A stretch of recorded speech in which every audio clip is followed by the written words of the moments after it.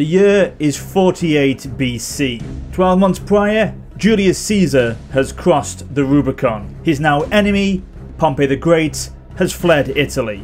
Caesar waits for the right opportunity to give pursuit, and then crosses the Adriatic Sea. And so here, at Pharsalus, in central Greece, two vast Roman armies are about to clash. If Pompey is victorious, the Roman Republic will be restored. If Caesar wins, the glory of Rome awaits him. So ladies and gentlemen, welcome to the Battle of Pharsalus. As you can see, this is a battle replay. It was absolutely fantastic. I had a great time playing out this battle, so I hope you guys are going to enjoy it today in this video. Now, don't think that this is going to be an absolute 100% replica of the battle. There is some facts that are altered for this clash today from what obviously happened in the year 48 BC. For one, the river is on the wrong side. It was actually on Caesar's left flank and Pompey's right flank, so that is a little bit of an alteration. And in the battle itself, yes, Pompey was drawn off from the high ground where he originally had his troops positioned, but in the actual fight itself, Caesar was classed as really as the aggressor in the battle, whereas today Pompey is going to be more the aggressor. So as I say, there's going to be things that will be slightly different from what you probably have expected in terms of historical accuracy, but nevertheless it is a great experience and I hope you guys are going to enjoy it. This is sort of the start of a new style of videos on the channel, so I'm going to be obviously finding out some really great battles across a number of total wars with the face cam switched on to try to you know, to engage with you guys, sort of build up that engagement with you as the viewers. Let me know if you like this. Let me know if you are happy with this new video format. I am. I'm really excited to see where we can take this, and I'm really looking forward to future content that I can make. But by all means, you know, show your support if you are happy and looking forward to it as well. Drop the video a like. But obviously, I value your feedback massively with these kind of videos, so you know, do let me know down below in the comments if you want me to change anything, if you want me to turn face cam off. If you had enough of my face already, then I will definitely be happy to switch it off, but I kind of want it to be turned on in a way. I think it will help with engagement, as I said. So you know, let me know. If enough of you do say it, I will turn it off, but we'll see. So as well, maybe that there could be various things that I could alter as time goes on, so let me know of any sort of options or suggestions you guys have got. And as well, you know, future battles. What other battles do you want to see on the channel? What other total wars do you want me to play on the channel as we go forward with these kind of videos? But if you have got battle replays of your own that you want me to cover, then be sure to send them to me. I have an old replay email address that I can use. I've linked it down below in the description. I think it's called WarriorofSparta Replays at outlook.com. So there's a link to it in the description. So if you want to send any replays to me, then be sure to send the email to that link and I will look to cover them in future videos. The end goal, of course, with this, I think we've got to the point now where we need to try and start looking at creating a Discord, get my own Discord channel set up. That would be great, obviously, to build up community, get all you guys involved in a central sort of hub, and as well, it will be an excellent way for you guys to be able to share replays and drop them in the Discord channel for me to pick up and look at a later date. So I'd say probably in the next couple of months I'll be looking to get that Discord channel set up, and I will let you know, of course, when that is done. So these one-off battles that I'm going to be doing, where they're going to be edited down to make sure the action is as much involved and compacted into the video as possible, it's going to be great, but it can't be done on its own. It's got to be involving you guys, as I say, supporting me, giving me the content, giving those replays to be able to cover at a later date. But also, it's people like this person who was involved. In fact, there was about 6 people involved in this video today, but one in particular was Ellington Total War. The guy is fantastic. I got to know him about a week or so ago, and I spoke to him for the first time yesterday when we did this battle. He's a great laugh, really likeable guy. He's got his own Total War channel, and I've got to give him a shout out because if it wasn't for him, then I wouldn't have been able to make this battle. He really got involved in it, helped out with how we could do it, how we could put it together, what units to use, and as well, he got the other guys involved to help out, build up the numbers for the clash itself. So yeah, go check him out. He's got a great YouTube channel. He definitely deserves more subscribers than he's got. He does some fantastic Rome 2 battles, you know, in sieges and pitch battles. So go check him out. His link to his channel is in the description. And no doubt at all, I will definitely be doing more battles with him in the future. So expect to see him on the channel at some point in the next few weeks and months. But yeah, check him out. Link to him in the description down below. So look at this. I've got myself positioned at the front line of Caesar's troops, and look at that. Look at that sight that these guys are seeing there. This huge army of Pompey's coming down the hillside about to engage. Because in the battle itself, I think it was about 38,000 units of legionnaires, you know, mixed with auxiliary units for Pompey, and about 22,000 for Caesar. But that's not to include, or I should say, that doesn't include the vast amount of cavalry that Pompey had. Yes, it wasn't the best. The standard of the cavalry wasn't the best. It was sort of hired for the battle, auxiliary cavalry. But look at the amount that Pompey has got. It is incredible.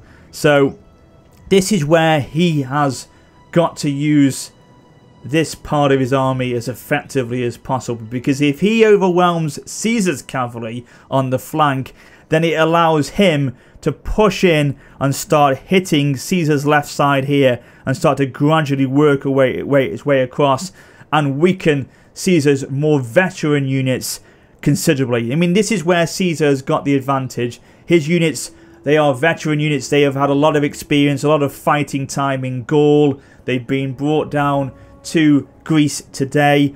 Pompey's army isn't as good.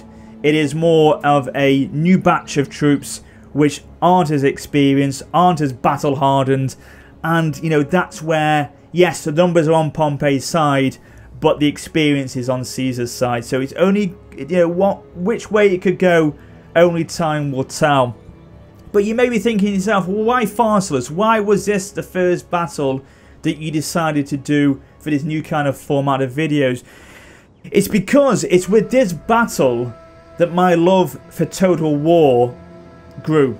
This is where it all started in a way, because a lot of people may not have heard of this, because if you are new to Total War in the last couple of years, you may have never heard of this. But there was a show in the UK in the sort of early 2000s, I think it was about 2003, 2004, called Time Commanders. It was fucking incredible. Time Commanders is one of the best TV shows I have ever seen. If you don't know what it is, then I implore you to go and watch. Look it up on YouTube after this video. Look up Time Commanders and you will be amazed. It will open up a library of videos for you to feast upon. Effectively, Time Commanders is when four people, you know, a group of people who know each other, friends or colleagues from work or school, university, whatever, will get together and will fight against an AI faction, and they will play a historical battle from years gone by. And this is one of the first episodes that I ever saw, was the Battle of Pharsalus. Now at the time, I had no clue about Total War as a game. You can imagine, 2004, the internet was still early in its sort of, it was in its infancy. So information wasn't as widely accessible as it is today. And so yeah, I didn't know about Total War then. And I watched this episode of Time Commanders and I thought, this is absolutely incredible. Can you imagine being able to play a game like this? It would just be amazing, wouldn't it, to be able to get an army of this size and fight out an historical battle on a computer game. It would just be incredible. So I started to look it up, and I saw that there was a game called Medieval Total War. Now at this time I did not make the connection because I couldn't find anything about Time Commanders, and anything about what game it was being used on or what engine it was being used on. I couldn't find anything about it. So I went to the local game store and I bought Medieval Total War. I still didn't make the connection at this point. And I played it. I thought, yeah, this is quite similar. Obviously, it's not the same. But it's okay. You know, I'm enjoying it. It's a pretty good game, Medieval Total War. And it, you know, got me through the next few months. I think it was about a year or two later, I was on the internet and I was looking up Creative Assembly's website, which obviously at this point I knew who they were, and they announced Rome Total War. And my jaw didn't just drop, it dropped to the floor, through the ground floor, through the foundations of the house, and into the fucking earth's crust. I couldn't believe it. Rome Total War was a thing. And obviously then I made the connection that this was all the same all along. That Creative Assembly were the guys behind Total War or Rome Total War. That they were the guys behind Time Commanders. And that the Time Commanders game was eventually coming out to be played in Rome Total War. So I honestly, I've never been so hyped for a game in the time that I can remember. I couldn't believe it. I was so excited for Rome Total War. So that's where my Total War interest, my love for Total War became apparent, and this is where the sort of journey began. And now we're here recording videos for YouTube, having been down to see the guys at Creative Assembly, you know, been to their offices so many times, been to so many events that they've done, and been able to make videos on their games. So it's, you know, incredible that 16 years later, this is where we're at. So that's why I wanted to do this video today, to let you know, share the story with you about where this all came about. And of course, you know, I want to hear your guys' stories as well. Where was it that you first came to know about Total War? Where did your love for this game start? So yeah, definitely share your stories down below. I'd love to hear from you and see, you know, where it all started for you. Anyway, let's begin. Let's see what happens in this clash today. I mean, you can see here, we tried to keep it fairly similar in terms of the sort of, as I say, the experience that Caesar will have. So you can see here, we've got some Evocati cohort in the front line. Loads of sort of veteran legionaries across the front here. And we've got some sort of Velites, Eagle cohort, the back, Evocati cohort again. Just going back to the infantry before we go over to the cavalry on the left flank there.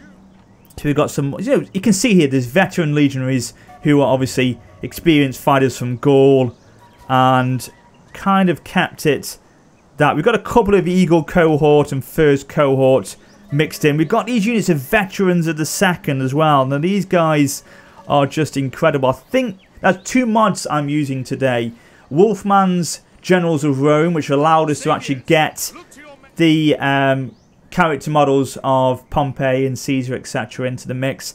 And also Ancient Empires. It's sort of a reskin mod that's been implemented. I don't think it's not the mod that you actually can get for Ancient Empires, a complete overhaul mod. It's just the mod which will allow you to reskin various units. And this is why you can see these Evocati cohort kind of looking different with the shields that they've got. The sort of yellow and blue shields that they have, as opposed to the default skins that you would have on the base game. So let's have a quick look, if we can, to see if we can get a little shot at Julius Caesar here. Now I know he's in this. There he is. There he is. That's Caesar himself. So he's positioned himself kind of on the left flank of the main army line of his forces. Now his cavalry are based over here. See if we can try and find Pompey as well. I can't guarantee it, because you can see there's so many units here. I think this could be Pompey down here actually. Let's have a quick look. Is it Pompey? That can't be Pompey. Surely not. No, it's not going to be him. It should be actually labelled up with him. Here he is in this unit here. There's Pompey. There's Pompey himself. He's moving forward, ready to begin his assault with the main infantry units across the line there to begin bringing himself down to meet Caesar. Let's have a quick look at the tactical map here, just for a second.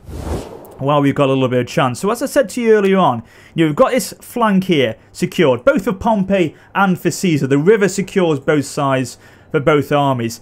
But it's here, as I said to you earlier. This is where Pompey has got the advantage. So if he can bring these cavalry units down, overwhelm Caesar's cavalry on that left flank there, and then sort of drive them away from the battlefield, it then enables him with his superior numbers. Obviously his quality isn't as good. They are auxiliary cavalry, but at the same citizen cavalry, auxiliary cavalry, they aren't as good as Caesar's. However, the numbers may count here, and if he can then bring them across and start to push into Caesar's line here and start moving his way from left to right, this could cause the more experienced units of Caesar's infantry to start to buckle, and that's where we've got to be careful. That's where Pompey could win the day on this clash. This way he wanted to do it, or this is how he wanted to do it on the actual day itself. In the battle, he was going to use his cavalry as much as possible to be able to win across and put pressure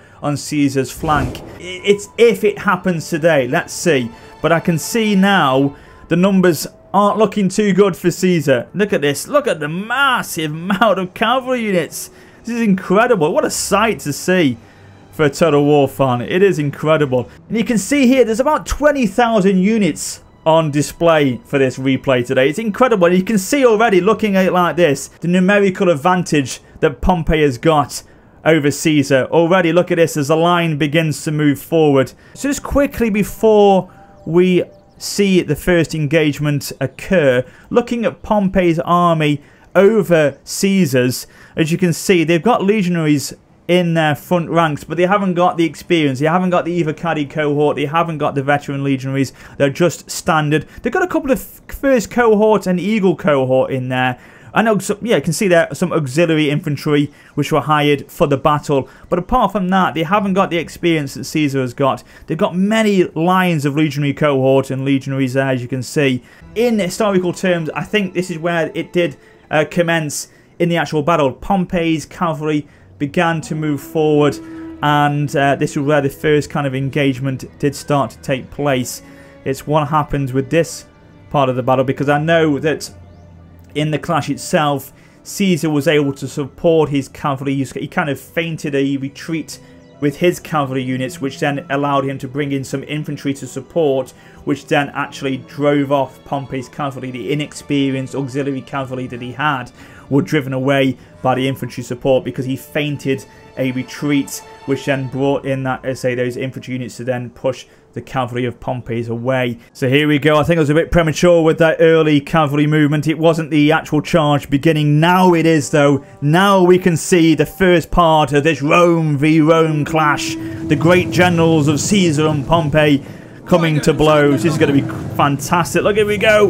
Let's witness this part as we can see the two cavalry units coming to blows.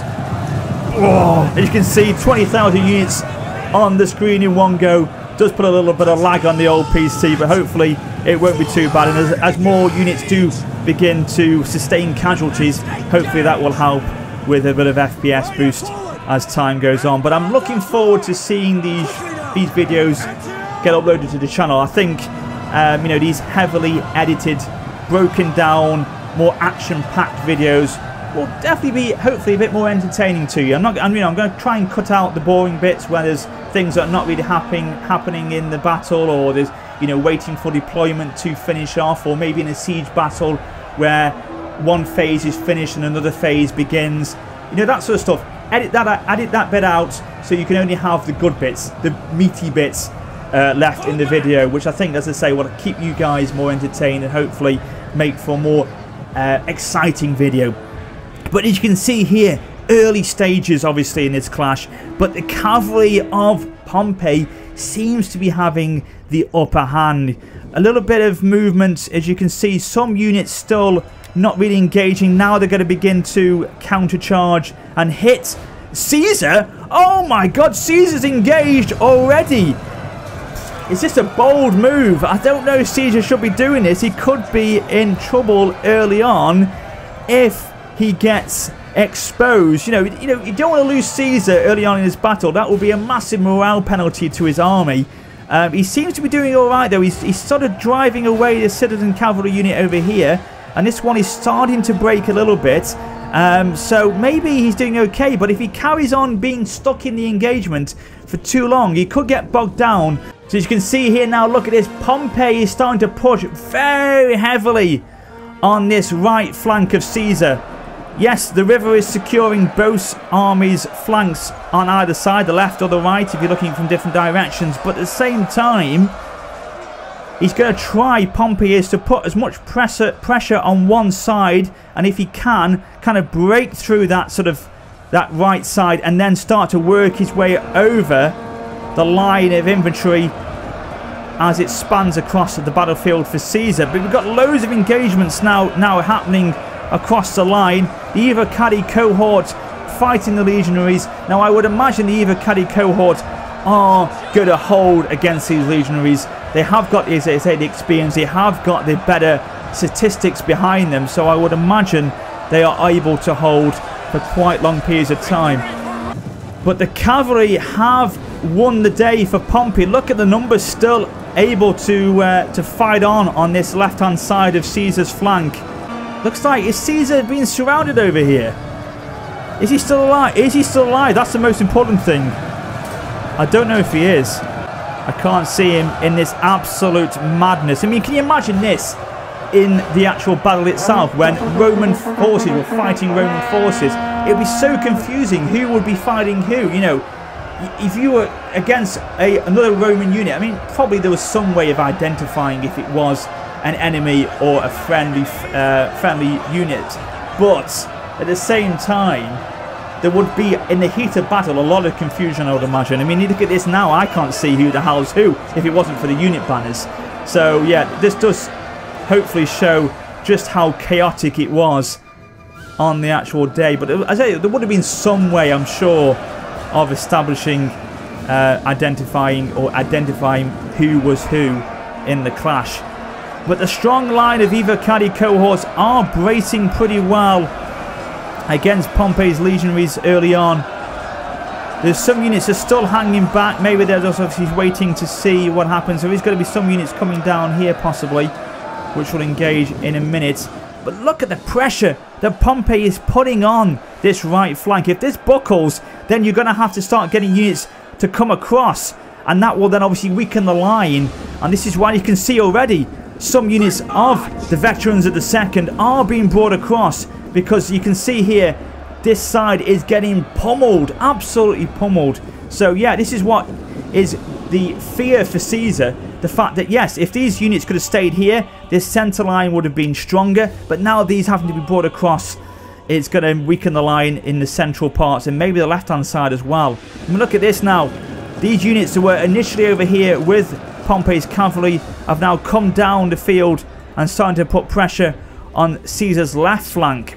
So you can see what Pompey's trying to do early on. Yes, he is attacking in the centre, but he's putting more emphasis on either flank, I would imagine, just to try and buckle them from each side, and then obviously that will then sort of push into the centre and make it that the middle ground, the more veteran units of the Evocati, may be in trouble quite soon if we're not careful with this one. But as you can see now, ooh, gotta zoom into this bit here. Some units of Pompey's are starting to retreat. So if Caesar's line can hold, then we're okay. I mean, you can see here some units are starting to waver slightly, losing the battle at certain parts.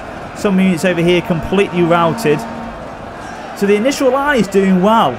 If it was just a central battle where there was no way that these units of Pompey could attack on the flanks, then I would imagine Caesar would be quite comfortable. But that's not going to be the case, is it? You know, as you can see here, the cavalry have regrouped. They're beginning to move over and you know, looking to begin a second charge in a second. And there's a lot of pressure from these legionaries, and you can see now gaps are starting to appear. And when gaps appear, that's when exploits can happen. That's when the enemy can start to filter through and get behind and then obviously outflank, and that's when units will start to drop morale, start to panic, and yeah, this is where the sort of advantage for Pompey in his numbers could start to come through. But over here, it's kind of back and forth, as you can see. Some units of legionaries on the side there starting to waver. We've got the veterans of the second. One of the general units is actually engaged on this side. He was the sort of general for the right flank, and he's engaged now, realizing that the threat of this right hand side is beginning to weaken. He's had to engage himself, and there's more units coming to aid as well. The veteran legionaries are trying to engage as well to push the pressure back of Pompey. It's just a vast line of units, as you can see, span the field. And look at this bulk charge now from about 4 or 5 auxiliary infantry, and now going in to really put pressure on the Ivocadi cohort. Oh, look at this, what a glorious sight this is. Back and forth, literally shoulder to shoulder. There is no movement in it at all. It's phenomenal to see. So looking on this side, still it's in the balance on the left here. Still very much could go either way. The cavalry though, where are the cavalry? Oh, look at this. The cavalry have come behind. Obviously they can. They've got so much room to maneuver now. Now they've taken out Caesar's threat of cavalry. They're now able to maneuver. They've got the time. They've got the speed on their side to get the units of cavalry round the back. And you can see here they're now beginning to outflank the Caesar's lines of Ivocadi cohort in the centre there. And that's going to put pressure straight away. They're taking out the ballista unit there. And this is going to start to panic Caesar's front line, no doubt. Where's Mark Antony? Has Mark Antony got himself engaged? I think he has. He's over here. Yes, Mark Antony has had to come over himself to try and help out and see what he can do to sort of alleviate the pressure of Caesar's infantry line here. Look at this charge in the rear now. It's not going to help. Look behind you. Oh my God. They were doing all right there, the Ivocadi cohort. They were standing strong, but now with this rear charging, this cycle charging from Pompey's cavalry, this is going to start damaging morale very, very quickly. And the problem is, you see, once a gap appears in the line of infantry for Caesar, once one part of it's broken, a chain rout will start to kick in as Pompey's units start to filter through the gaps. That's when the line will start to buckle very, very quickly. And you know, back on the day of the battle itself in 48 BC, what Caesar was able to do, once he dealt with Pompey's cavalry, he was able to bring his units forward, his right flank, or yes, it was his right flank of units were able to start sort of going behind Pompey's forces, and then were able to start pushing across and pushing across and pushing across and basically wiping out Pompey's line from right to left. And to the point where on the left-hand side, they were so completely surrounded and he just completely mass routed. And it's kind of happening ironically here, but in reverse. Pompey is starting to put pressure on this side with his cavalry as well and start to buckle across. And if he can do it from the right-hand side as well, the centre will just completely capitulate. You can see here Mark Antony trying to desperately deal with these remaining forces of Pompey's cavalry. Unit of Prima Extraordinari spear units trying to go across to see if they can cut off Pompey's cavalry there, maybe. And look at this here. This is the problem. Look at that now. Those cycle charges are starting to do a significant amount of damage on veterans of the second here, because the gaps are forming. This is where we got the problems coming now. If they can start pushing through Pompey's units now, this could be the beginning of the end for Caesar. We're doing okay on the left flank, and there's a couple of units here, there's quite a few actually, of Caesar's left side still intact. So it's not looking too bad there, but over here, it's not as good. It's not as good. And over on the right-hand side, it's looking quite precarious. The right has buckled eventually, and that's not looking good, because you can see how many units of Pompey's forces are here. There's about, what, 15 units? They're now going to be able to push on. And the centre, where the most experienced units of Caesar are, where the most experienced of Ivocadi and the veteran legionaries are situated, they are not going to hold for long if it's going to carry on, where you can see there and here are both hitting the sides and the central parts of the units there. Mark Antony's still desperately trying to hold on, as you can see here. So Caesar's forces now bringing themselves across from the left to the right flank, maybe trying to push on to envelop Pompey's forces there. Over here, they're now regrouping Pompey's right, and so the desperate last attempt attack of Mark Antony is sort of unfolding here. There's too many forces though of Pompey still in action, and he's already brought Pompey himself across to try and deal with the remnants of the Prima Extraordinarii and the veteran legionaries. Look at this though, Mark Antony trying to maneuver himself another charge against these veterans of the second of Pompey's units of general there. Desperately trying to hold on for as long as possible, but you know, with this being, I think this is a veteran of the second unit that Pompey has got in his control. They're going to hold on for a long period of time, and even cycle charges won't do well. And look at that now! They're starting to filter through. Now Pompey's forces are starting to find the gaps and are starting to filter through. Oh, this could be the beginning of the end for Caesar, because look at this now. In mass, they're starting to maneuver across. Look at the remains of all the dead bodies on the right-hand side here. What an awful sight this is as we span across the lines there. But look at this. They've dealt with Caesar's right. They're regrouping there. They're getting behind the lines as well. And this is where it could start to crumble very, very quickly. It's kind of interesting. There's a line here of Caesar's infantry. A line here. And the right's gone. The right pretty much has gone. So it's like this for Caesar now. There. Whereas if you go onto a tactical map for... Yeah, look at that. It's like kind of like a V shape.